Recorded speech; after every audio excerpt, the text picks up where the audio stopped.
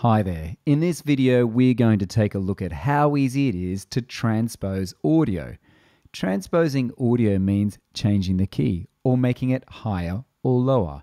Now, DAWs like Cubase come with a lot of audio content in the form of samples, and these samples will often show you the tempo, so how fast it is, and a key marking, so we know what key the samples are in, which is important if we're going to try and merge or blend samples together into a music production.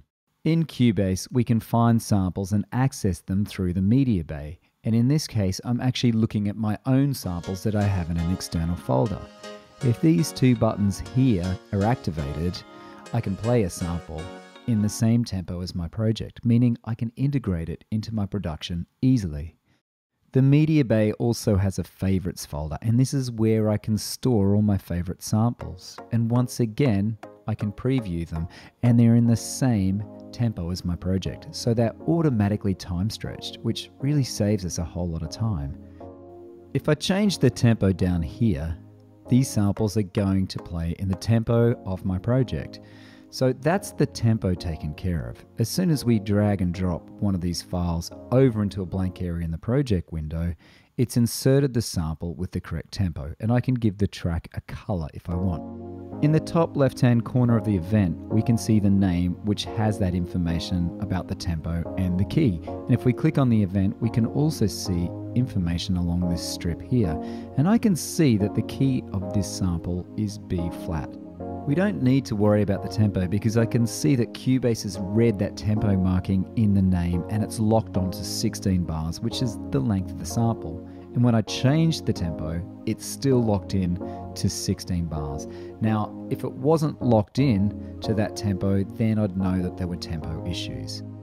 With my event selected, up the top here, I can see global transpose, and I've got two options, follow or independent.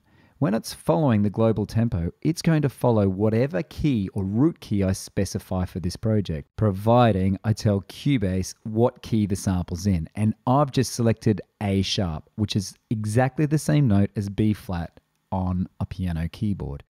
If you can't see the project root key drop-down menu here, then right mouse click on this area and make sure it's ticked. And now you can see it.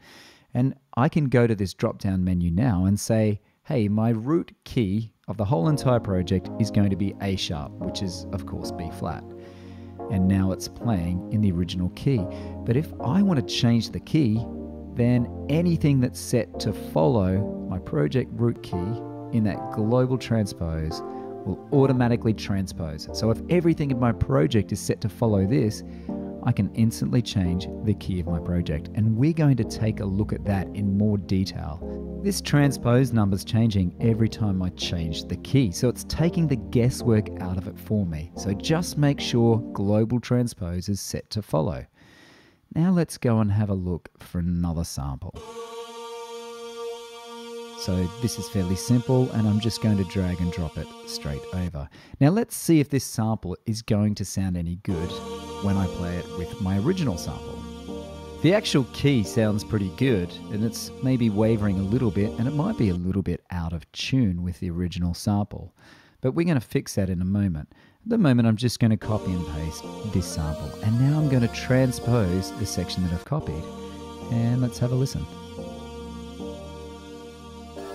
So what I'm doing here is just quickly creating harmony parts using the manual transpose. And I'm basically playing around with it. So there's no rules, you'll just know when it sounds wrong. So I'm basically staggering these parts just to build the actual sort of vocal pad effect. I think I can go one more here, so I'm just going to copy and paste it and add one final piece. Now let's have a listen. Okay, well those two last sections clash a little bit because they're so close together. So all I'm doing is just doing a quick edit of the actual audio events, and hopefully now they shouldn't be overlapping too much.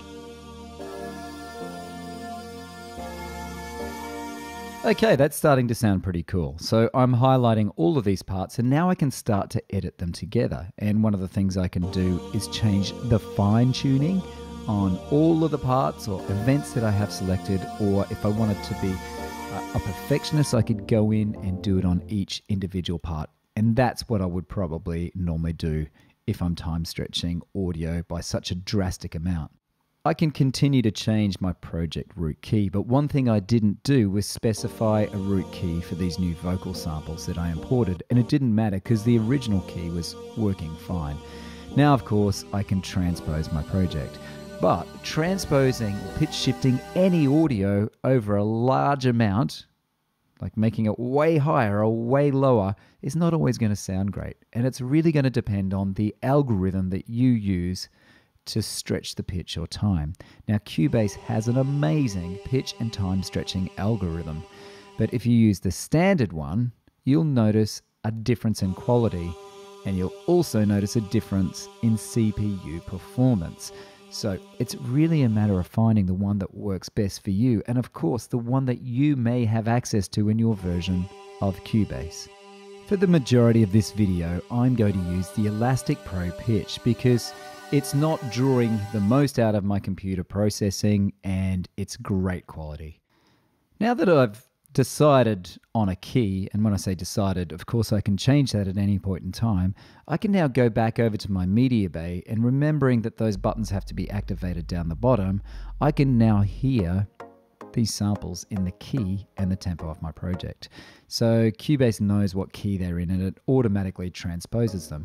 But when I bring it over into the actual project itself, I still should go up and make sure that I specify this key so that it's transposed instantly and it's snapping right in again to the key of our project.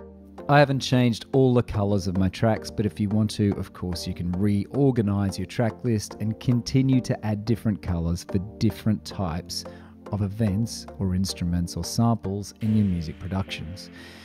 You can just keep shopping over there in the MediaBay for samples. On this occasion, I've brought in a single hit, and you can see that the key is already there, and Cubase has actually detected that key and it's already specified that key up in the information section. So if it's one single hit, you don't really need to go and specify the key unless it's missing. This is a bass line, so it's got multiple notes in it, so again, I'm specifying the key. I can select those earlier vocal parts and quickly copy and paste them. If I want to, I can also go in and maybe move that initial fine pitch around because I notice it's not quite sitting right. And of course, like I said earlier, I'd get in and I'd change that.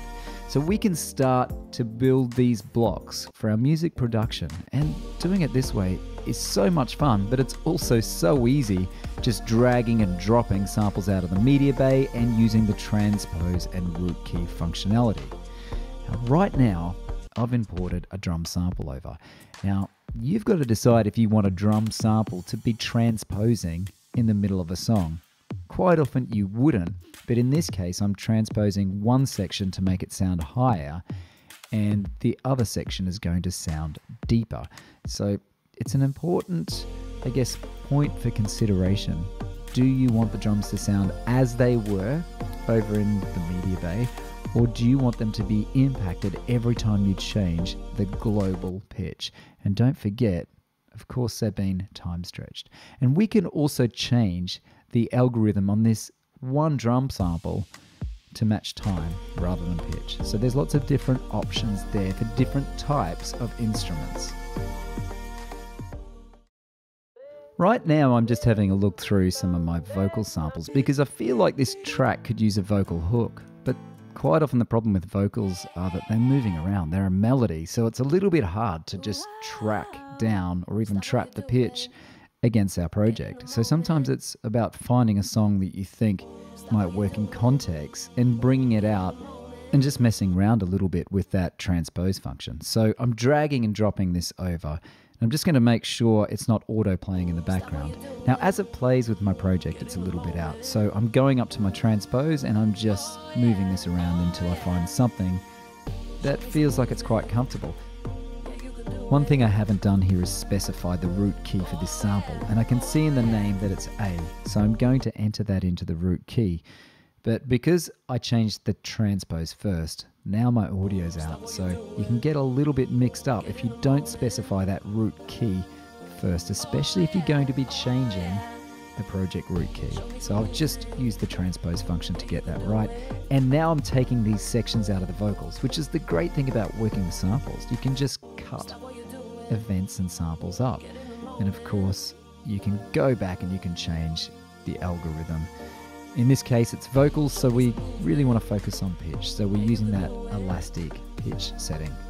Now let's copy and paste these vocal lines over and continue to develop these musical building blocks for our music production. As we did with the original choir sample, we can copy and paste, and now I can get this second part here, and I can transpose it up 12 semitones. Remember, it was -1 before, so now that it's 11, I've created an octave part.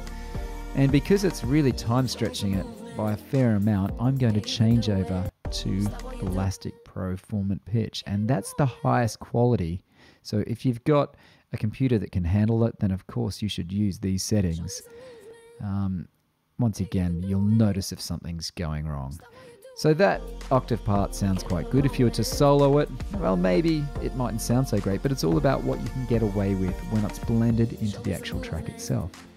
Now let's see if we can create maybe another harmony part just on one of these lines. So I'm copying and pasting, and you can see that I just copy and paste it down to a new track. And now I'm moving the transpose button around and have a listen. That sounds really cool, and hey, that was so easy to do. I've just brought a sample in from my MediaBay, from one of my folders on my hard drive. I've instantly chopped it up, I've transposed it. Basically, I've got a cool vocal hook that goes over the top of the other samples that I've just brought in from the MediaBay. So this is a great way to be able to get different samples to fit together inside our music productions. And like I said earlier on, man, it's good fun. It's such good fun. Now I can just continue to go to my MediaBay and find different parts of different samples that are going to work or even complement my track. Now finally, I'm going to show you one final piece of pure magic when it comes to transposing in Cubase. So we're going to look at the transpose track. If we go to this plus button here and go to the little drop down menu right here, you can see our transpose track. And you can only add one of these, of course, because it wouldn't make sense to have more than one transpose track transposing a whole entire project. So this is really easy to use. It's a matter of getting the pencil. You can right mouse click for your toolbox and simply go to an area where it makes sense to have your project transpose or move pitch, and just enter a number into this little zone here. Now some numbers that are good to enter are 2, 4, 5, 7. They're really strong modulations, or they're really strong jumps, musical jumps that you can use inside a project. So it's up to you to find those jumps, but you'll also notice as you transpose the global project, your track will sound sweeter in some areas. So for me, it sounds sweeter in this middle section here that I've transposed. So it's a matter of taking your time, I guess experimenting, but also really enjoying this process and enjoying what you can achieve without playing one single musical note. Look, some people are going to have issues with that and take exception to it, but in reality, hey, why not create music like this? Because we can, and samples are so good, and our tracks can instantly be sounding great. And hey, we're in charge of mixing it all up together. Thanks for taking the time to stop by and check this video out. Please subscribe to the Cubase YouTube channel for plenty more videos just like this. I'm going to see you there.